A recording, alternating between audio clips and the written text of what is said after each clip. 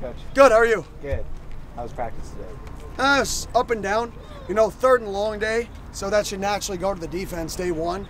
And I think you felt that, so you felt a lot of great energy on the defense. And I thought the offense, you know, we didn't have as low of a low as you can have on those days, which was a positive because we've been preaching adversity, because we responded well with the last set.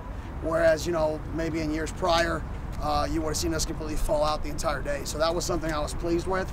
Obviously, we do a lot on third and long, so we got to schematically kind of catch our guys up to, you know, what we're doing scheme-wise. First practice in full pads, you'd probably like to see how the offense ran the ball there. Yeah, we did. I mean, you know, Raleek ran the ball pretty well there at the end. Scott's running the ball well. You know, it was a good day from that perspective. What do you think about Todd being out here? What do you have to say? It's awesome. I mean, he was out here and I said, you better be talking to the team. I mean, it's cool. We're out here. The one thing that's unique is we're in a city where professional athletes come to train. So I have two of my former guys out here, Alex Forsyth and TJ Bass, who are training out here in the off season.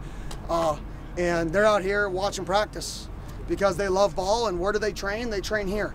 And I think that's one thing people overlook a little bit in the recruiting process is all of the resources that this city has when you are in the NFL, even when you're in the off season here and coaches can't coach you. We have guys that NFL players come to train in those off seasons that you can utilize now through NIL and actually continue to shape your game and improve your game during times that you know you can't see your coach, and these guys are a living testament of it. What do you think of guys like Jordan Tyson being back in the mix and, you know, what he adds to this group?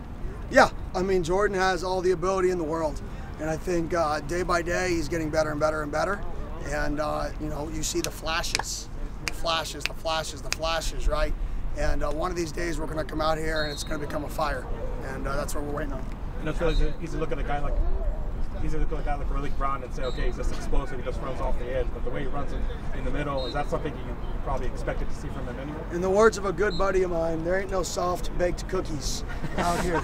Right? That's my good buddy, Carlos Lachlan, and he used to always say that. And it's so true. Like, you better run hard. We're going to be a team that runs the ball in between the tackles.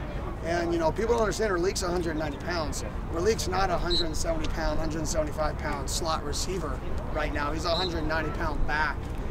He's actually very similar to, you know, a Kenny Gainwell-type player that I've coached in the past. Can flex out, but from a stature, movement, size, all that. What's your sense on the ability to get more explosive plays at this point? Oh, that's going to happen. I'm very confident in that.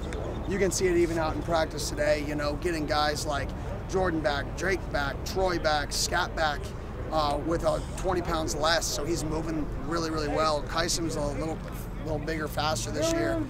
Just the overall team speed on offense is drastically different. Well, with Raleek, I mean, how do you feel through these first few practices with the running back room? Yeah, I think we're more explosive. And I think that's the biggest takeaway from this spring so far in that room is we're more explosive, we're creating bigger plays. You talked earlier about guys like Jake Smith and X Alford being bonus guys. What is your take on how X has kind of looked to this point? Yeah, he's done a really nice job for us. He's a leader for our team. Our guys kind of rely on him. I was listening to Miles Rouser the other day talk. I listen to every single media that every single one of our guys does, and he was talking about how, you know, X, who plays the same position, took him in, trying to teach him the defense, trying to get him engaged, and right there is the definition of leadership, because you're taking a guy who's competing for your spot and you're helping him grow. And so I'm fired up for X. Him on the football field, there was a reason he was, you know, a high 4-star / 5-star recruit. That wasn't an accident, and you can see it now. Thanks, Coach. Thank you. Appreciate it.